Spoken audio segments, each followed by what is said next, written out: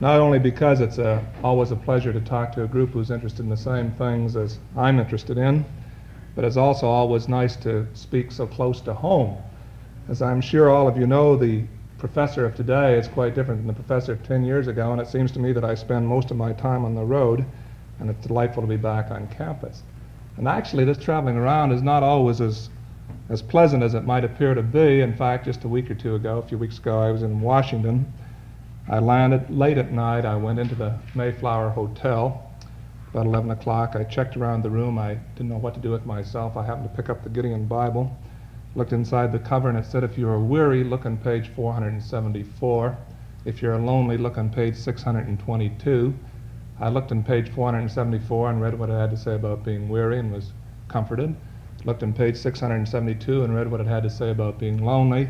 But then at the bottom of the page it said in what was clearly feminine handwriting, if you're still lonely, call Axminster 54321.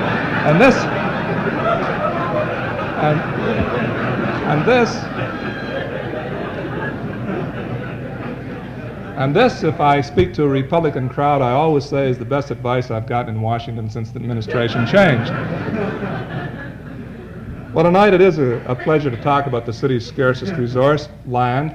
And I'm not sure whether or not land is the city's scarcest resource, but as an economist, there's some evidence to indicate that it might be.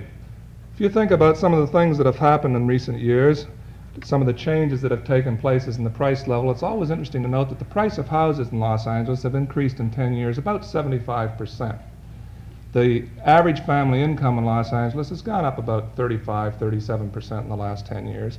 But the price of land in many areas of Los Angeles has gone up 1,000%. Land that you could buy in 1952 in Orange County for $3,000 an acre is now selling for about $30,000 an acre. And the only conclusion that I can derive from this startling statistic is that the demand forces for land must be far greater than the supply forces. And consequently, I come to the conclusion that land is becoming one of our really scarce resources, a resource that we must use with a great deal of care in the future. And this evening I would like to direct my remarks around these questions of what are the demand forces on our land supply in Southern California, and what are the factors that we can do, or the things that we can do to increase the supply of land in Southern California in order to handle this whole question of increasing land prices. Well, certainly the most important force causing an increase in the use of land is people. And I'm sure that in this lecture series you've talked about the number of people coming to California, about the changes that are taking place in the population of our nation a number of times. And everybody has various ways of showing this. Some of the statistics that I like are the fact that every 7.5 seconds a baby is born in the United States. Every 7.5 seconds. It always makes me wonder when the work of the world gets done, as a matter of fact. If the birth rate that was established in 1940 continues, we'll have 1 billion people living in the United States in the year 2025. 1 billion people in 2025. Every month we add a city the size of Phoenix to our population. Since 1950 we've increased the population of this country about half the total population of Italy in the last 12 years has been the rate of increase. Not all Italians, of course, but an increase of this dimension in about the last 10 years. So no matter how you look at it, we have a tremendous increase in the number of people that are living in this country. In addition to the great increase in people, just in terms of numbers, there's a great change in the distribution of the people in the sense of the age distribution. And this changing age distribution is having an effect on the way in which we're using some of our land resources. People are getting married younger nowadays. Do you realize that 1 out of every 6 girls that is 17 years of age in the United States today is married? 1 out of every 4 girls that is 18 years of age in the United States today is married. People are marrying younger. And these younger people seem to have a tendency to have large families. And they need larger homes. They need single-family homes rather than multiple dwelling units, and consequently are demanding space of this nature. At the same time, why we have more people over the age of 65 in our country than we've ever had before. These people in turn are asking for different types of space than what used to be demanded. And this is an interesting thing to think about, because if we have more people under the age of 21 and more people over the age of 65, relatively speaking, we've got fewer people left in the working force than we ever had before. And I, for one, just parenthetically, am not particularly concerned about automation. In fact, I'm afraid automation may not come fast enough, because unless we can produce more per man in the next 10 years, in 1970, we'll have a lower standard of living than we have today. So automation seems to me to be an important thing, particularly at this time in the age distribution of the population as we now have it. But finally, as far as population is concerned, and the thing that I think is significant for us is that since the 1940, the people of the United States have become mobile. They really move. We've had three great population movements since that time. One from the south to the north. I can recall reading a number of years ago an article in the Atlantic Monthly by an obscure junior senator from Massachusetts called Kennedy, in which he was complaining bitterly about the South stealing the industry out of New England and the population with it. But now the statistics are out, the census results are out, and it's very apparent that the South has been losing its population. A lot of the population going out of the South, of course, is our members of minority groups, and they're going to New York, Chicago, Cleveland, and causing problems in those cities. But the net result is that the population is moving out of the South into the northern cities. The second great population movement, of course, has been the one from the east to the west, which I want to come back to in a moment. And the third has been the one from the farm to the city. Since 1950, depending upon which statistics you use, and one must always be careful with statistics, I suppose, but since 1950, about 90% of the population increase in this nation has taken place in our cities. And today, in the metropolitan areas of the United States, there are almost as many people living in all our metropolitan areas as lived in the entire nation in 1930. By no stretch of the imagination are we any longer a rural country. The only people that think so, I think, are the congressmen from Nebraska, North Dakota, and places of that sort. We're a great urban nation in as far as the distribution of our population is concerned. And yet, we have a great cultural lag about this matter. As a matter of fact, in Washington today, we have a great Department of Agriculture. We spend a lot of money in research on problems about the farm and all of the land-grant college areas. We have campuses of universities directed at doing nothing but research on the farm problem, but we don't have any universities that are dedicated to doing nothing but research on the city. And even in Washington, we don't have great expenditures for research on problems of the city. Ernest Fisher, a very well-known urban land economist, always loves to say that in the United States last year, there was more money spent for research on the peanut than there was spent for research on the problems of our city. And this is essentially true. Last year, we probably spent more money in the United States to store wheat, not to buy it, but to store wheat, than we spent on all our programs of urban redevelopment. So we have somewhat of a cultural lag as far as considering the problems of our city. We even have it in our educational system. We have the youngsters come to school in the fall after they harvest the crops, and they get home in the spring in time to sow the seeds.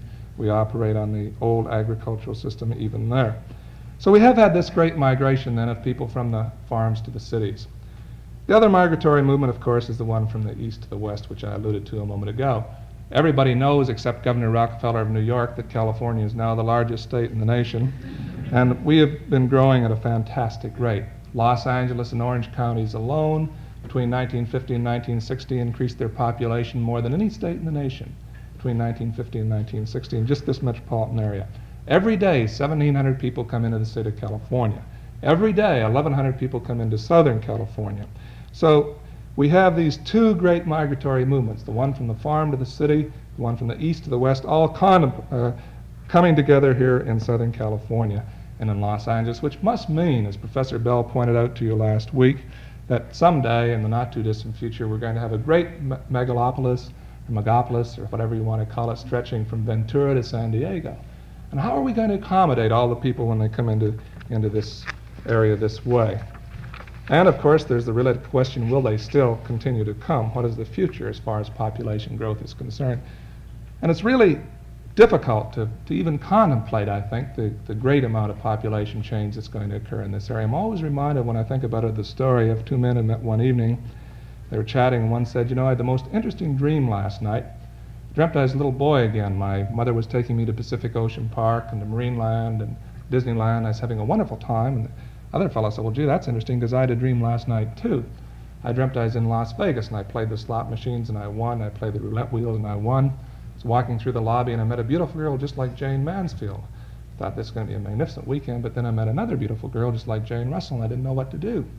The first fellow said, well, why didn't you give me a phone call? And the second man said, I did, but your mother said you're at Disneyland. I tell this story. I tell this story because when talking about the future of population growth in Southern California, it's really difficult to know when you're talking about dreams and when you're talking about reality. I'd be very surprised if anybody in this room could have stood at the corner of Mulholland Drive and Beverly Glen in 1940 and looked down into the San Fernando Valley when there were 30,000 people there and said that in 1962 there'd be 1 million people living in the San Fernando Valley. And I suspect it's equally difficult tonight in 1962 to say with any degree of real certainty how many people there are going to be in Southern California in 1982. But my guess is there's going to be an awful lot of them, and that the population trends that have started, the movements that have started, I see nothing to reverse them. Indeed, as long as we have prosperity in the nation and better than average prosperity in Southern California, the people are going to pour into this region. One of the few truisms of economics is that population always moves from those areas of low economic activity to areas of high.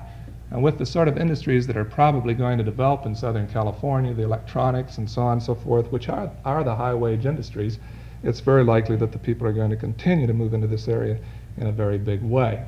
The thing that could mitigate against it, of course, is that it may just become so intolerable to live here that nobody will want to come. And this is not an unimportant factor. And indeed, today in industrial location work, one of the major factors that a factory looks at, that industry looks at when they decide to go into a region, is whether or not the people are going to like to live there. Because today, as I mentioned earlier, the labor force is mobile, they'll move, and unless it's an attractive place to live, they don't want to be in that location. And I'm always sort of impressed by the fact that Santa Barbara every day has industrialists knocking at the door wanting to build a plant there, and they won't let them in. And just 100 miles away in Bakersfield, they spend I hope there's nobody here from Bakersfield, $25,000 or $30,000, $50,000 a year trying to get industry to come. They want to go to Santa Barbara, but they won't go to Bakersfield, no matter how much Bakersfield spends. Why? Because it's so much more attractive to live in Santa Barbara. And the location in terms of industrial plants today is very much in terms of how well will the labor force be satisfied. And indeed, if our place, our area, Los Angeles, gets so congested, it may well be that we'll have an automatic brake on our population growth. But it's hard to say for sure whether or not this is likely to happen. My general belief is that there will be a great number more people come into Southern California and that we're going to have to accommodate them some way. And the way we do accommodate them is terribly important, because the way we build houses for them, we build industrial plants, commercial centers and so on, the way we use our land determines the way in which our city is going to grow. And indeed, this is much broader than an economic question. This is a political question, a social question, a sociological question, because the way in which we use our land creates the sort of city that we're going to have. And it's very important that in the next 10 or 15 years we look at our land resources and we use it intelligently and efficiently. Well, how do we use land now? What are the ways in which land is utilized? Well, first, I suppose in the Southern California area, quite a bit of land is still used for agriculture production. Some of you may recall that on the recent propositions, Proposition 4 was on the ballot so that there would be special tax advantage given to agricultural land. That is, any land that was used in agriculture purposes completely would be given a special tax, a special assessment, and would not pay as much taxes as if it were assessed for its highest and best use. This proposition, fortunately, was defeated, and so consequently, land that is now being used for agriculture purposes in this area will be taxed in terms of its highest and best use. I say fortunately it was defeated because I don't believe that agriculture in the middle of a metropolitan area is really a very significant use for a piece of land, that the land ought to be used in some other way. And as long as it was given special tax advantage, there was no reason for the owners of this land to bring the land back onto the market. And so I'm glad that it was defeated. I think this is a great myth we labor under, saving that land for agricultural purposes. There's no shortage of agricultural production. The only shortage is places to store the products that we subsidize so outrageously. The technological operations are such that every year we produce more on smaller and smaller amounts of land. And indeed, while we've been transferring in California about 70,000 acres of land a year out of agricultural use into urban use, we still are producing more agricultural products than we've ever had produced before.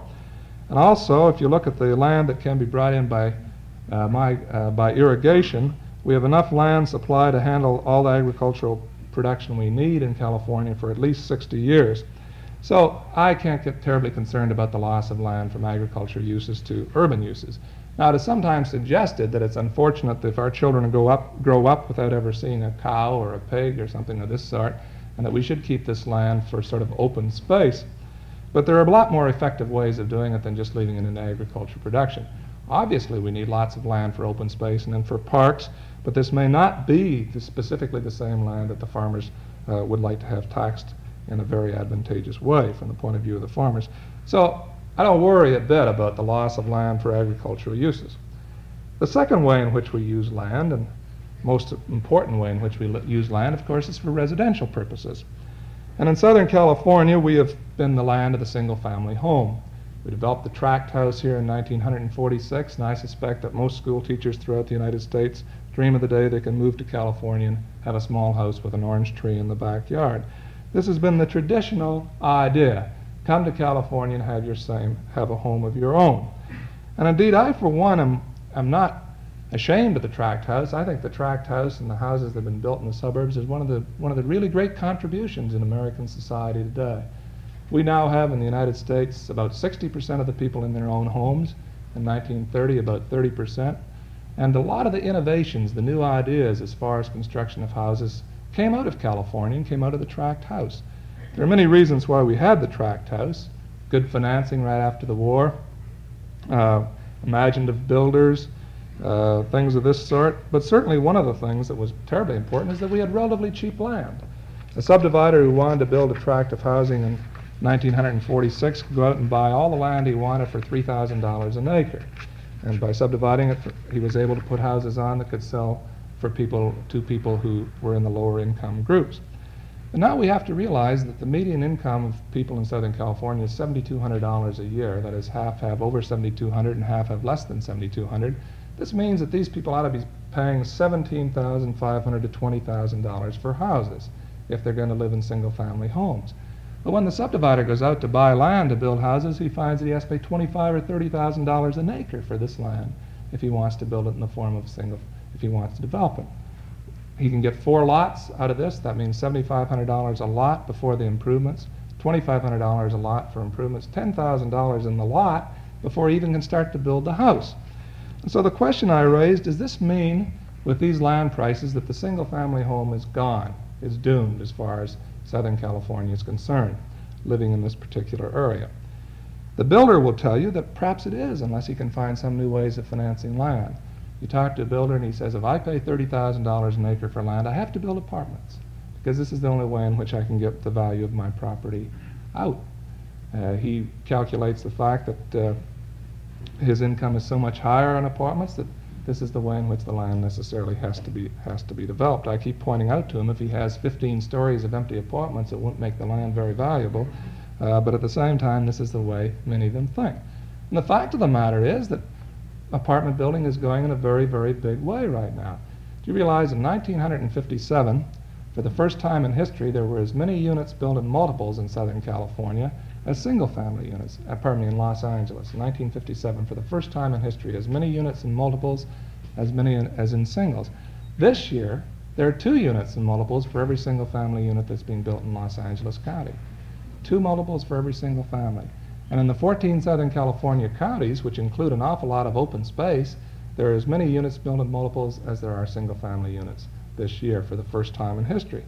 So we are, in fact, changing to a multiple type of construction in Southern California at the present time. And one of the interesting things about this, that even with the great increase in multiple construction, we haven't had a very phenomenal increase in vacancies. In fact, in many areas, the vacancy rate is still substantially low. Now, this must mean then that the people are willing to move into multiple housing units, are willing to live in them. And this indeed is what is happening. What we don't really know for sure, though, is whether people are going to be willing to live in the high-rise apartments in Southern California. We haven't had too much experience in building high-rise multiples. We have Barrington Plaza, which is 700 units down on Wilshire Boulevard, and we have a few other high-rise apartments that have been built along Wilshire Boulevard in various places. We have 1,900 units planned for Pacific Ocean Park, factory developments of this sort, but we really don't know. This, I always think, is one of the great real estate investment experiments in Southern California because we really don't know whether the people out here will, in fact, live in these high-rises. The only high-rise pattern that we had after 1946 was Park La Brea, which was right behind the Prudential buildings, and these apartments were empty for years, as you know. They used to leave the lights on at night, but few people were fooled. They were vacant. And the fact is that people didn't want to live in those areas for some time. Now they're full. And it may well be that there's a change in tastes and preferences so that people will be willing to move into high-rise. And if indeed our land prices remain the way in which they are or continue to rise, it may well be that the pattern in Southern California will be a pattern of high-rise development of apartments, and this is where the newcomers in Southern California will have to live. And if this happens, this means that Los Angeles, instead of becoming the prototype of the city of the 21st century, will in fact not be moving in a unique direction as a type of city, but rather will be becoming more and more like the eastern cities like New York, like Chicago and Philadelphia. And it may well be that this is the pattern that's underway at the present time.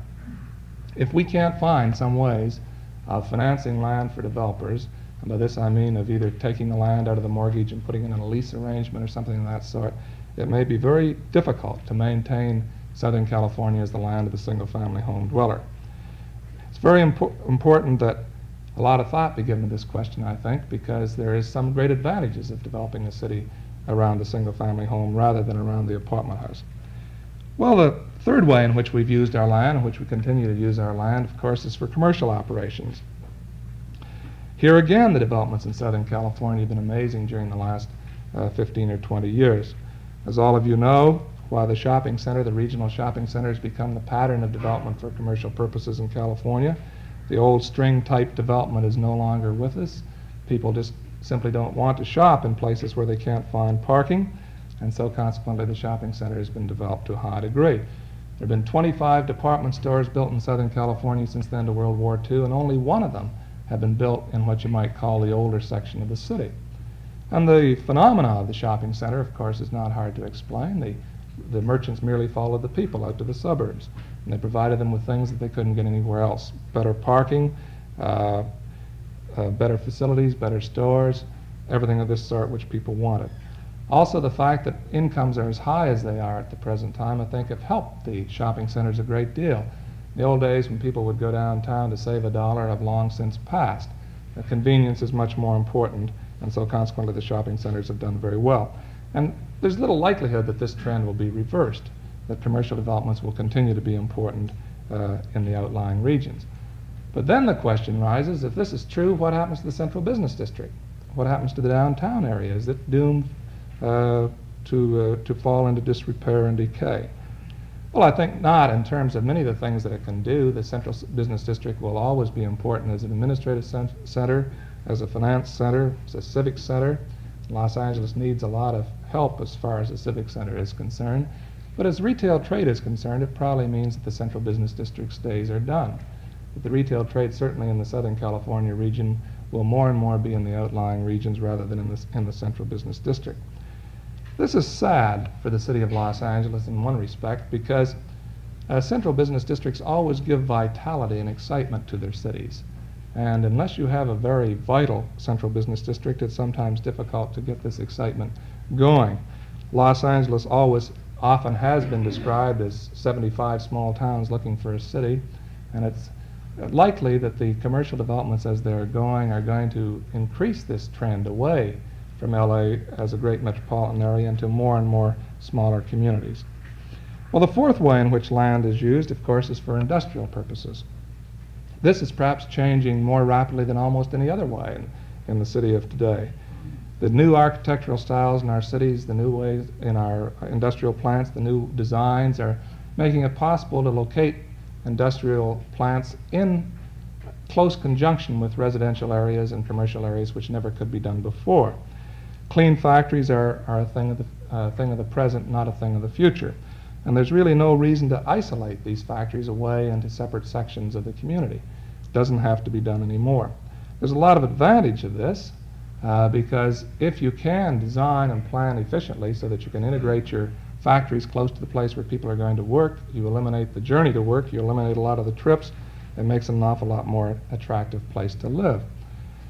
The amount of industrial development that comes into a community is terribly important because this, in a sense, determines how much your city is going to grow. We developed an index back about 1957 of manufacturing employment changes in major California cities, and we could predict with a high degree of certainty just from changes in manufacturing employment precisely what the changes in population were going to be in a particular area. We predicted in 1958 that San Francisco would show a loss of population in the census of 60. You could predict the San Jose population explosion. You could predict it LA and San Diego, all on the basis of what happened to manufacturing employment. So if you want to control the rate of growth of your community, what you need to do is control how much manufacturing you're going to let come in. A few years ago, when I was doing a little bit of work with Governor Brown's Commission on Metropolitan Problems, a commission that has since gone out of existence but prepared a very attractive brochure, one of the things that I suggested might be done was to develop a differential tax rate in the state of California for industry, so that if an industry would go to Sacramento or would go to San Bernardino or someplace like that, they'd get a better tax situation than if they come to Los Angeles. But the simple reason would be that if they went there, the people would go there, and places like Sacramento and San Bernardino can absorb people less expensively than we can absorb them in the Los Angeles region. Obviously, this idea didn't get anywhere, and so nothing of this sort has been done. But I think that in the next 10 years, with the population growth of the dimensions that we're expecting, we will have to give a lot of thought about where our industry is located. Because unless we can disperse the industry throughout the state, we're going to have a continued congestion into our most crowded areas. And one of the controls that we need to exercise if we want to do some long-range planning and have some control over city growth is to look at where the industrial development is going to take place. Well, finally, land, of course, is used for recreational and public purposes. It's imperative that we try to hold land for proper recreational needs. I think the Professional Golfers Association says that we should have a golf course for every 40,000 people. We only have one for every 80,000 people in Southern California. I consider this a serious loss. But not only golf, but in all types of operations. It's most difficult to hold land for recreational purposes. When you go out to get land for residential or for commercial or for industrial, there's always someone that has a great vested interest in it, but nobody seems to have really a vested interest in holding parkland unless it's Robert Moses in protecting Central Park in the city of New York. But other than this, why it's very difficult unless you have someone who is really excited about it to hold land for recreational purposes, and yet this is going to be a great need in the future. Well, how do you increase the supply of land? If we're going to have these great pressures on land, how do we get more land? Well, one way of which we effectively increase the supply of land, of course, is to use it more intensively. And this is what we have indeed done in the last 5 years. We've used our land much more intensively in Southern California by building a high-rise apartment. We put many, many more people on an acre of land this way than we do in the single-family home. But when we do solve our problem this way, of course, we're creating a different type of city. We're creating a city where the single-family home no longer prevails. It has some advantages to have people in apartments, but it also has some disadvantages. The second way, of course, that we can increase the supply of land is just to use some of the land that's lying around much more effectively. And we're seeing this happening in Southern California a great deal. All you have to do is look out your window and you see the mountains that you thought would never be developed now being built with lots or subdivided into lots. And indeed, the development of new earth-moving equipment has been so phenomenal in the last few years that I suspect it's going to be possible to develop all of the Santa Monica Mountains and all the mountains in this area in the next few years. And I think they will be developed. Occasionally, I'm on a program with Mrs. Valley Knutson, who's chairman of the Los Angeles City Beautiful movement, and she practically faints whenever I say this because they like to maintain the greenery of the hills and so on, but I think it's inevitable that these hills will be developed. The pressures are going to be so great that this land will be taken out of its virgin state and put into some sort of development. I suspect that 10 or 15 years from now we'll have high-rise apartments lining Mulholland Drive from one end to the other in that particular area. A third way in which we can increase the supply of land, of course, is to bring the land closer in. Now, what I mean by this, of course, is that land gets its value from its location. This is what makes land valuable and useful, is its location in relation to economic activities. There's no scarcity of land in the United States. Every time you get on a plane, you see nothing but empty space all the way from San Bernardino to the Missouri River. So there's no scarcity of land. In fact, everybody in the United States could live in view of the Pacific Ocean, and we'd still have a lower density of population than there is at the present time in Belgium. So there's lots of land. The question, though, is to make this land useful. And one way, of course, you make it useful is by increasing and improving your transportation systems. And the essential thing here is time. How long does it take to go from one place to another? We apparently in Southern California have put our bets on improving the transportation system through the freeway system. And I think we probably have done really a very, very good job. In fact, you can go through central Los Angeles faster than you can go through any metropolitan area of the United States at the present time. And when the freeway system is finished, we'll probably do much better than we do right now. But still there are problems. And certainly the problems are immense in certain of the freeways like the Hollywood Freeway. I once asked a friend of mine in the engineering department how many cars go in the Hollywood Freeway, and he said they really didn't know, that they didn't have an electronic device that was good enough to be able to measure this with any high degree of certainty, but that they had a rough index based on the death rate. It wasn't too accurate, but gave them a reasonable idea of what was going on. You couldn't imagine the development of Orange County, for example, the way in which it is developed, if we didn't have the Santa Ana and San Bernardino freeways. It'd be incredible that they would have developed the way they had. It's probable that the completion of the Ventura freeways had a big impact on the development of the west end of the San Fernando Valley. So the freeways, I think, have really done a great job in bringing more land into use. We don't have in Southern California, of course, a rapid transit system of any sort. We've had a lot of talk about it. We've had talk about rapid transit ever since about 1914. I've often thought that if we'd spent the money to build a rapid transit that we spent to study it, we'd have a pretty good system operating now in certain sections of the city. But it's highly unlikely, it seems to me, that rapid transit will come to Southern California for a long time. Population is simply not dense enough. And I'm not referring here to anything in terms of its mental capacity, but the number of people that are living per acre or per block is not sufficient enough to support a mass transit. They tell the story of Chicago, and I don't know whether it's apocryphal or not, that they did a study there of the rapid transit system, and they found out that it would be cheaper to let everybody ride in the transit system for nothing than it was to charge them fares, because by the time they paid conductors, printed the tickets, and made the change and so on, it was more expensive than if everybody had rode on the system for free. And in Chicago, they do have the densest population in the world, no matter how you figure it out. So it would seem to me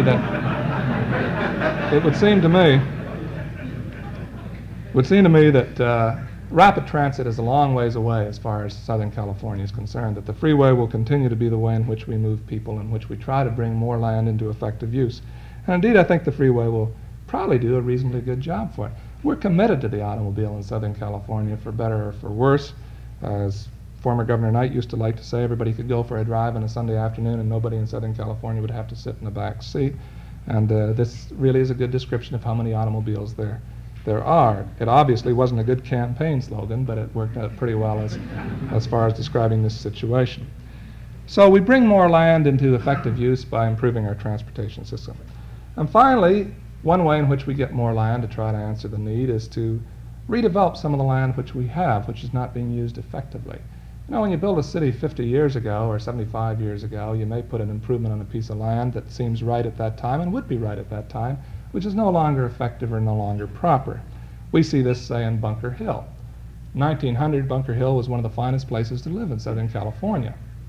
Today, it's made up of a lot of worn-out properties. It's run down. It doesn't have the tax base that it ought to have. This land ought to be changed. It ought to be put into higher and better use. And so we have developed in this nation a program whereby land of this sort can be brought back into higher and better use under what is known as the Housing Act of 1949. Now, in most instances, land is changed, the use of land is changed by economic forces in and by themselves. I often think that Hollywood, the residential area of Hollywood, is probably one of the biggest private redevelopment sections in the world, because all the single-family homes in that area have been torn down and replaced by apartment houses. No government money, no subsidies, it's just the operations of the market independently. But sometimes the market doesn't operate that way, and if it doesn't operate freely, then you may have to move in and do something about it. Now this Housing Act of 49, which is designed to help clear land, was really a bipartisan act, if there ever was one. It was passed by Senator Taft, Elner, and Wagner. And I often think Senator Taft, who wrote the Taft-Hartley Act, getting together with Senator Wagner, who wrote the National Labor Relations Act, was a miracle in and by itself. Nothing could be more bipartisan. And under the Title I of the Housing Act of 49, every community is given the right to appoint a local redevelopment agency, which is usually made up of lay people who serve without pay. Constantly they serve. without pay. And they do a survey of the community to find out those areas which seem to be run down, which seem to be somewhat slum-like, and which need to be cleared out and redeveloped. If the area meets certain standards, why the community agency will, with its staff, go in, buy the land, move the people, tear the houses down, and offer the land for sale to the highest private bidder. This sounds very easy, but it's been going on for 13 years in Bunker Hill, and the land isn't offered for sale as yet. And you can see the reasons for this are not hard to find. People hate to sell their property. A lot of people have lived in Bunker Hill for 40, 50 years. They don't want to move. Even though you explain to them it's for the better, for the welfare of the community, they still don't want to move, and so you run into an awful lot of problems of clearance of one sort or another.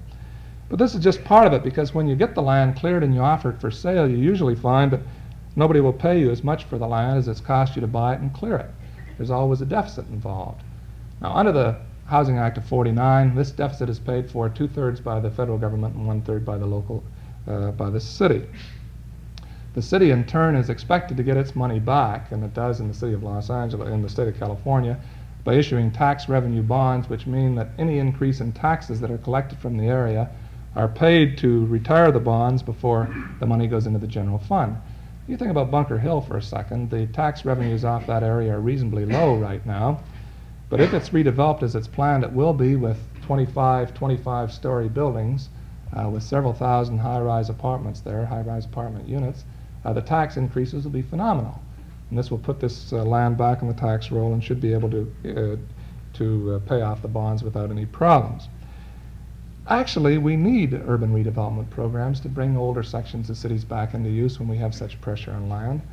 In Santa Monica, they've got one going in Pacific Ocean Park, which everybody supported in Santa Monica, more or less, except the chief of police.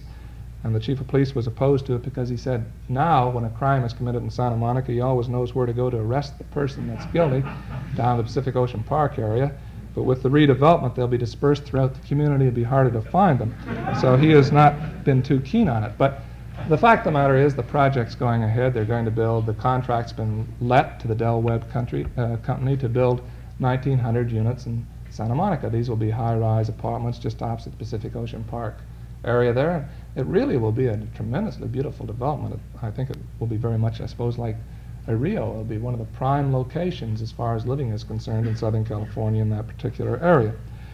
But unfortunately, as much as we need these redevelopment projects, I really don't think the legislation is working the way in which it should in the nation at the present time. And just exactly how to get it back on its feet is hard to know. One of the problems is that a lot of the land is cleared and then it's offered for sale and nobody wants to buy it. So the only conclusion you can come to is that the highest and best use of this land before it was cleared was in slums. And it should have been left that way, probably. I think it's a mistake to confuse urban redevelopment and public housing and things of this sort. You shouldn't clear the land under urban redevelopment unless there's somebody who wants to buy it and use it for a higher and better use. But a lot of land is empty. It's sitting around empty because it's been cleared with no buyers coming forth. So we need to do a more careful analysis, I think, of what are the alternative uses for a good deal of this land. The second thing that is wrong is that, or that is difficult, is that local public agencies do have eminent domain. And, you know, to go in and take a person's house and condemn it, tear it down, force these people to move, and then to turn around and sell the land to a private developer to put a private improvement on it for private profit really seems to me to have some problems in it. And having sat through many public hearings on the issue, I know that people feel very strongly about this particular issue. How to solve it, I'm not sure, whether some sort of a participation program or not, but it seems to me that this is something we need to look at. There needs to be a lot more thinking about the way in which to make urban redevelopment programs operate. They're essential, they're necessary. We see them in Manhattan and in Chicago and in Philadelphia and some of the older cities more than here. But certainly this is going to be one way in which to get more land, and one thing that we're going to have to do is to get these programs work effectively. Well, the final way in which we can increase our supply of land as the demand keeps increasing is to plan our land uses more intelligently, to use the land that we have more efficiently and more effectively. This is easy to say, but it sometimes is very hard to do. I think that we zone a lot of our land excessively here. For example, you got in the San Fernando Valley, and you'll find in many sections of the valley that the land was zoned in half-acre building lots. There's nothing really wrong with half-acre building lots, but if you like to do on Sunday afternoons what I like to do occasionally, namely go out and look at houses that are for sale without telling the realtor your name, you'll notice as you look in the backyards of many of these half-acre lots that you can just see the history of this house, that the year it was bought, they loved the big property. The next year, they moved the back fence in 100 feet. The next year, another 100 feet. The next year, another 100 feet. And so now they've got a very small space, which is covered by the swimming pool and a small tomato plot or something of this particular sort. The rest of the land is all grown up in weeds, and you know that land is gone forever. It can never be developed. You can't get into it. There's nothing you can do about it. It's just lost. And I think we have a tendency to overzone some of our residential properties, even our setbacks. Setbacks are always nice on streets, they look lovely, but really isn't very useful. And we ought to be more careful about the way in which we zone land so that we don't waste it. We also waste an awful lot of our land in streets. 25% of the land in the city of Los Angeles is under pavement. And most of our streets really don't move much traffic. And I think we need to have some more imagination about the way in which we lay out our subdivisions. I'm sure all of you have heard of the Radburn development in New Jersey, which instead of having a street running down between two rows of houses, why you plant this as a park, you bring your cars in behind, you build your houses around sort of a parkway instead of around a street. Makes a lot of sense. Most of our streets don't really move much traffic at all.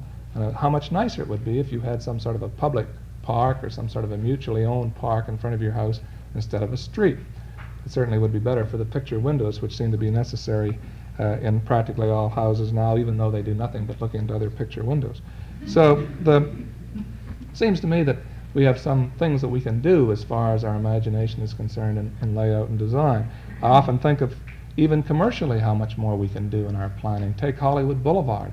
Hollywood Boulevard can be aptly described as the longest, slowest moving parking lot in America. You get on one end, and as time goes by, you get off the other. And I often think what we have missed in terms of a great opportunity for planning and development on Hollywood Boulevard. It's probably the most famous street in the world. Certainly Hollywood and Vine must be one of the most famous corners in the world.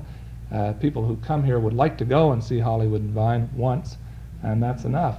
We ought to be able to do something up there. How much better it would be if Hollywood Boulevard were torn up, turned into an outdoor park with beer gardens and so on and so forth.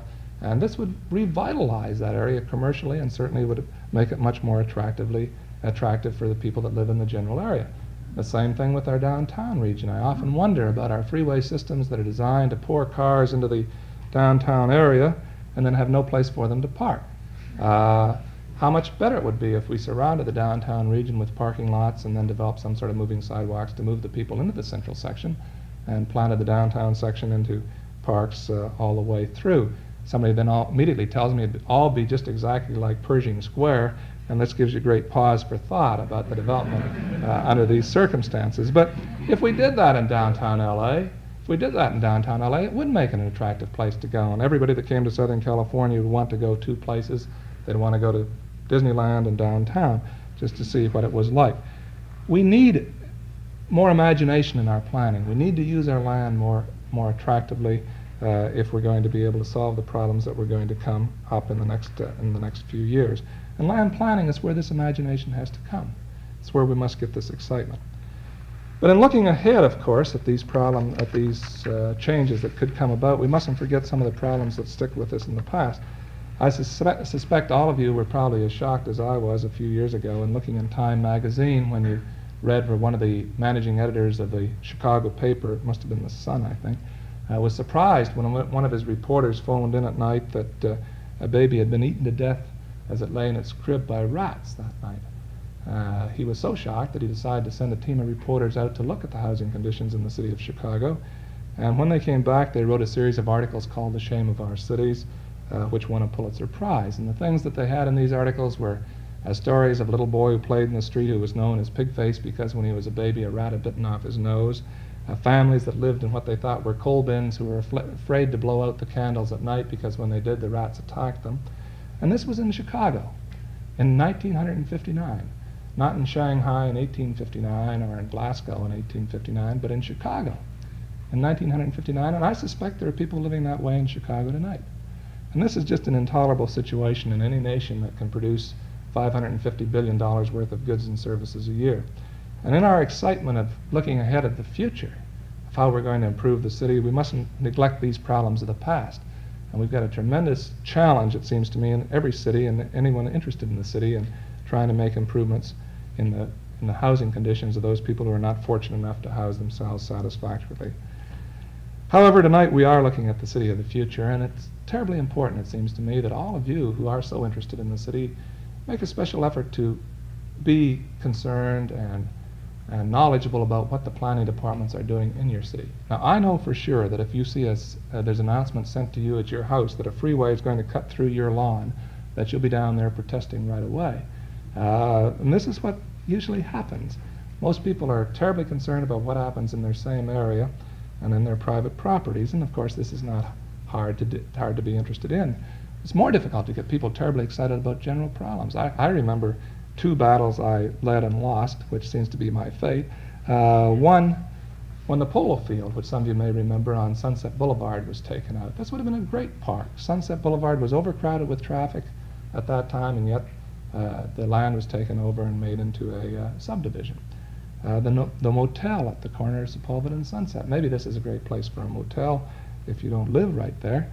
But it seems to me that we must take an interest in the city as a unity rather than just the city as specific enterprises and specific things. You know, it's not very hard to make a lot of money, and you can always lose it the day before you die. But if you really work hard to make a better city, if you work hard with your city departments, you're building a monument that can never be taken away from you. It's a hard fight, but it's a fight that people like you have to lead. It won't be done by the Boy Scouts or the Girl Guides. I'm always impressed in talking to a group like this, and I always think of the statement that was made by Daniel Burnham, who was a very great architect when he was talking about the city almost 50 years ago to a group of graduating architects at George Washington University. He said to these young men that as they were going out and thinking about the city, something like this. He said, "Make no little plans. They have no imagination to stir men's blood and probably won't be realized anyway. Make big plans. Aim high in your hopes and your dreams, remembering that our sons and grandsons are going to do things we never thought of. Let your watchword be order and your beacon truth." Thank you very much.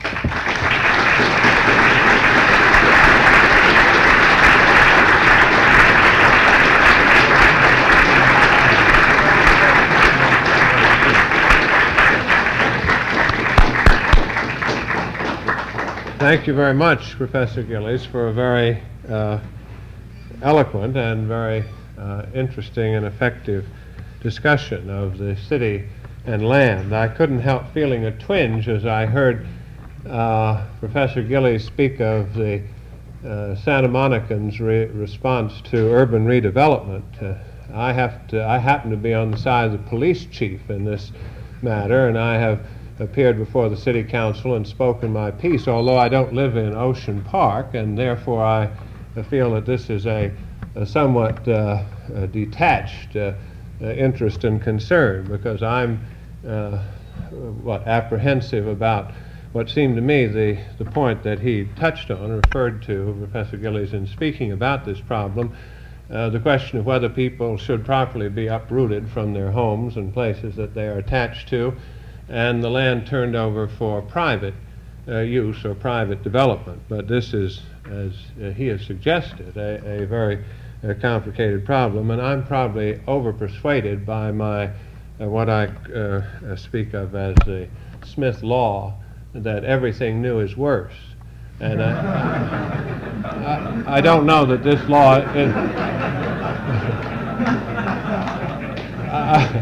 I don't know that it doesn't have, exceptions, but I do think that the point that he made, Professor Gillies made very eloquently at the end of his talk, is that if there are to be exceptions, you all are the ones who will have to make them, because many people have criticized Los Angeles and continue to do so because of just the fact that growth takes place in an unplanned and chaotic fashion. As we have in other of our sessions, we will open the floor to questions, and you may just address them directly to Professor Gillies. Jim, do you want to? Here's Yes, sir.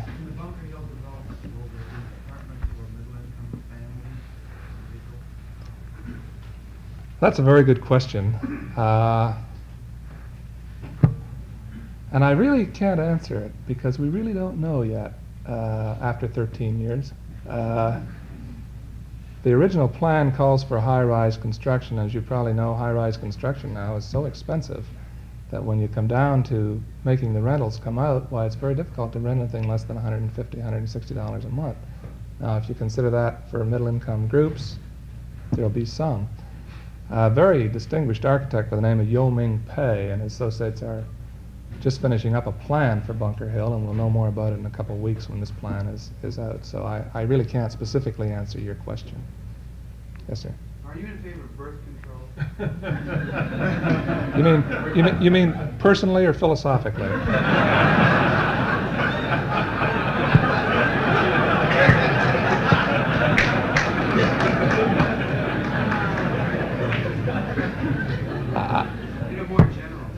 In a more general sense. I haven't given any thought to this question, as a matter of fact, in a very general sense. I really don't have any answer to that question. Sir, is it true that the Department of Lands in California no longer does give land grants to people in the state who otherwise qualify? It's very difficult to get land through the state and the Department of Lands, but if you want to get free land, you get it through the federal land drawings that they have in the state of California. Every now and then they'll announce that a certain amount of land, the federally owned land, will be put open to anybody that wants to get it. You send your name in on a postcard, they draw it out of a hat or something, and they let you know where it is, and if you put an improvement on it within a year and then pay a modest amount, well, you can keep it. My only suggestion to you is that if your name is ever drawn, just pay it and never go to see it, because if you go to see it, you'll be so discouraged you won't want it. It's always so far out in the desert, and it's very, very little good land is left in these ways, these drawings. Yes, sir. I understand you to say there's very little hope for practical mass transportation system in our area. In the near future. You have no hope for mass transportation. I really don't think we'll have a very, what I would call a total mass transportation system in this area in a long, long time, if ever. Now, we may have a spine run down Wilshire Boulevard, as they've talked about, of mass transit of one sort and another in the next 5 or 10 years, but even this, the amount of subsidy that's going to be involved is so great that I don't believe we'll get much rapid transit of comparable, say, to that of New York or Boston, of New York or Paris or London, and I really don't think we'll ever see it in this city. The way the land is grabbed up for private development, isn't there a need for some drastic legislation to save it for recreational and educational purposes? Well, that's an awfully good question. Like the Northwest Ordinance that saved land for schools or something of that order? I think that it's very important that every planning area and every region ought to take advantage of every bit of legislation that they now have. For example, under the Housing Act of the last session of Congress, why their money was provided to cities whereby they could acquire land, open land, and hold it for recreational purposes. But you have to have a vital, and I'm not drawing any invidious comparisons here, but you have to have a vital, dynamic local government that will go after these programs and will make them operate in an effective and efficient way. I think that there are ways in which we can hold land under the present laws if we use all the resources that are now open to us. Very expensive to do, though. We must weigh how much recreation means to us in these areas, because land is truly one of our very valuable resources. Yes, sir. You suggested that we need a good deal more imagination in our city planning. I think that if we wait for the same developers who built the San Fernando Valley to start using imagination, it will be sometime long after the second coming of Christ. And if we wait for the city and county planning bodies in our city government to do the same thing, it will be somewhat longer. Do you have any concrete suggestions on what the route is to arriving at more imaginative planning of the kind that you suggested? I think that there's lots of things that can be done for this. I think that the FHA program, for example, instead of just being the sort of program that the builder can come in, build his houses and walk away. If they would give special consideration to builders who come in with particular plans meeting certain land use standards would be one way. Even bonuses. I think if the federal government wants to subsidize land use in certain cities, that instead of putting so much money into urban redevelopment, perhaps that they put some of these resources into private developers who do come up with holding land in open use. I think that cities might give differential tax treatment to developers and to landholders in areas where the land is given an open space, so that you're providing park space without cost to the city. There are a lot of these things that could be done.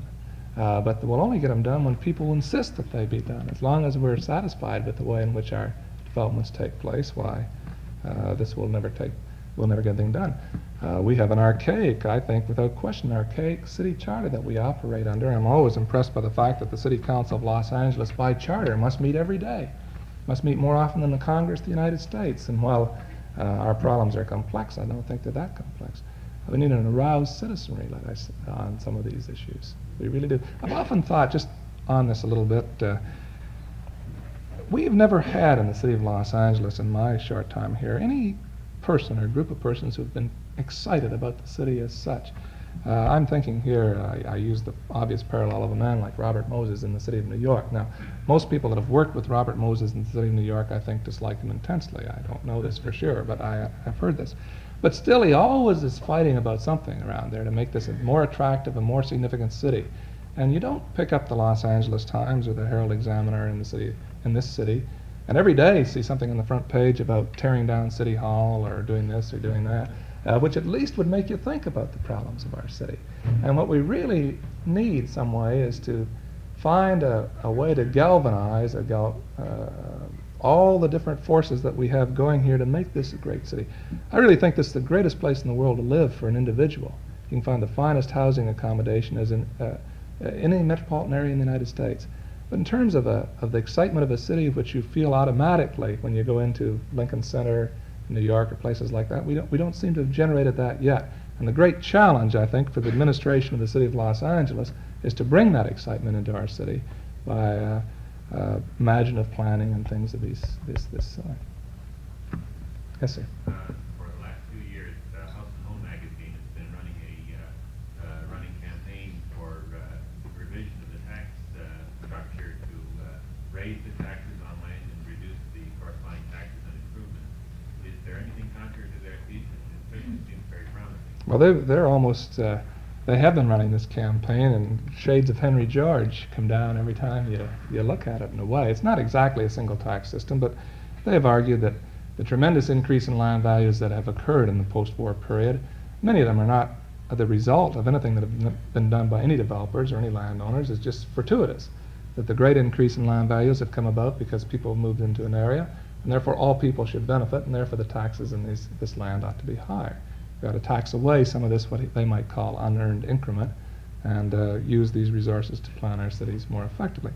I think there's something that can be said to the argument, but you can't carry it too far to extremes, because if you make holding land completely unattractive, you may not get people to go in and buy it and develop it one way or another. But there's a lot of advantages in having a tax system that will lead to land being developed very rapidly and not held for speculative purposes. They're very persuasive, I agree.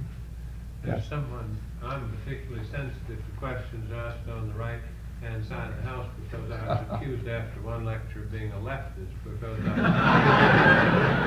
the speaker had only recognized people on the left-hand side of the House. And while this was very engaging, this notion of a spatial dimension of left wing, lady here might otherwise have been lost if we hadn't.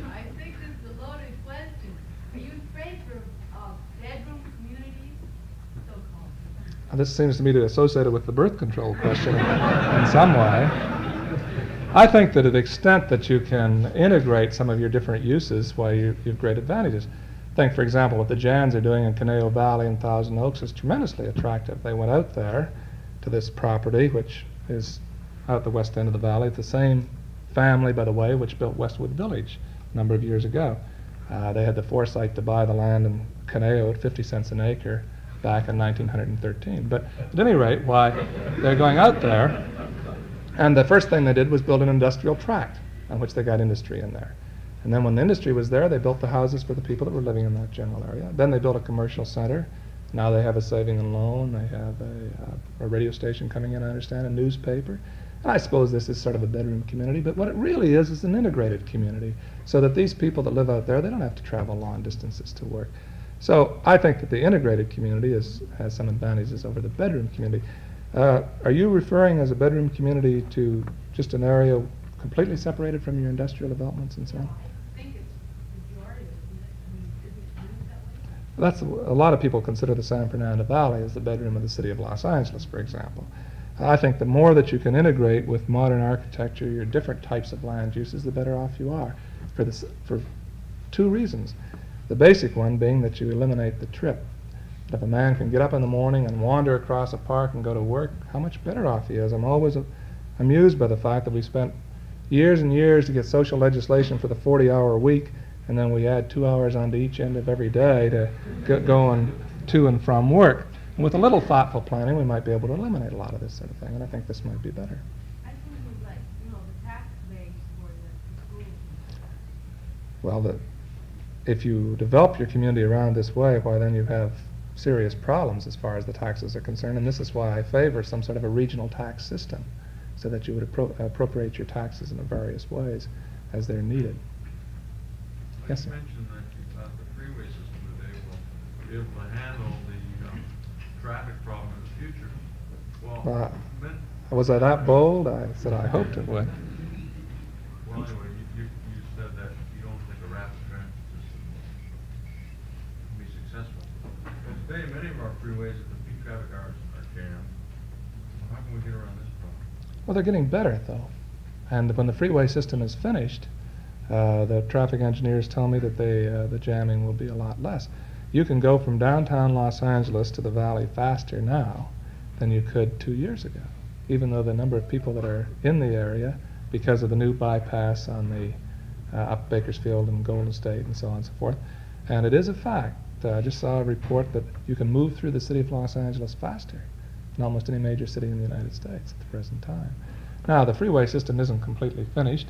When it is finished, why, it's hopeful, and some of the most imaginative planning, by the way, is being done by under the Los Angeles Division of Highways office in Los Angeles about how many freeways will be needed to move these people. And a lot of people say to me they always love to see a bus in the freeway because it's somebody else not driving a car. This is often true. We might like to see rapid transit if we didn't have to take it ourselves. I think that we're wedded to the car in LA, and that people want the car, and that we ought to design for the automobile because we've got it, even our subdivisions and things. Not think of it as an evil, but something that we have to learn to live with and integrate it into our planning and development. I think there's a lady back here. Well, in relation to a rapid transit system, why do you feel that we wouldn't see it at all? It might not be up for our small problems and also in a traffic transit system, might not people do that too? Well, I think some would. I think there's no question some would, and I think it might be helpful. My feeling is that the cost of constructing it and the degree of subsidy that would be involved would be so great to make it go that we would be unwilling to pay this price at the present time. I think perhaps this is a good time to call a halt to the formal question period, and if some of you have particular questions that you haven't had an opportunity to address to Professor Gillies, I'm sure he'll be glad to linger a few moments to answer them. Thank you very much for coming. Let me remind you that we are having next week, the 7th, this was the 6th, the 7th of our lecture in our series on the city and modern man, Professor Leo Grebler, speaking on the new face of European cities. We've been quite parochial or quite egocentric in our concern with cities since we've concentrated most of our attention on American cities and the particular problems that they face. So we'll broaden our perspective next week with the help of Professor Grebler. Thank you very much.